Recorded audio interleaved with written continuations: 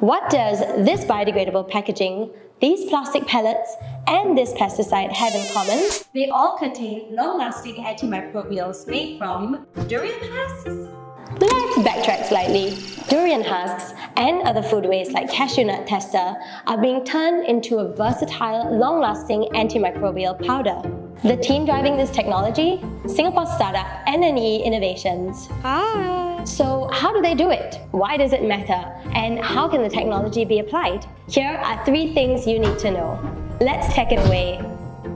The disinfectants that you see in the market that only disinfects for 30 seconds. Ours last on surfaces or have shelf life of 2 years of continuous disinfection. The team mixes food byproducts with other organic materials to engineer this. An edible, non-toxic molecular coating called Vikang 99. When the powder interacts with oxygen and moisture in the air, it generates a chemically reactive molecule called ROS that can destroy the cell walls of bacteria and viruses. ROS is not something new. In fact, it's present in many of the disinfectant products that we already use. But typically, light is needed for this to happen in a process called photocatalysis. N&E have devised a way such that Vikang 99 can destroy microorganisms in any conditions, even when it's dark, allowing it to remain effective for a longer period of time.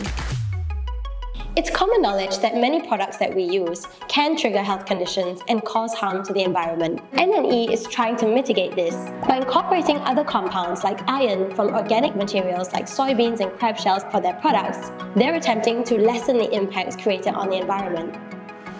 The team finds ways to use up all the feedstock that they get from suppliers. Here, co-founder Didi is cooking up some antimicrobial biodegradable food containers using leftover banana peels. The team has applied their technology to a whole host of products, even as a coating on fruits to keep them fresh for longer. The team has brought antimicrobial technology from the lab to commercialization, all in just a span of a few years. But they struggle with hiring full-timers who can sell their products while also having a deep understanding of the science behind it. Find out how you can get involved with exciting startups like N&E Innovations. Just click the link above.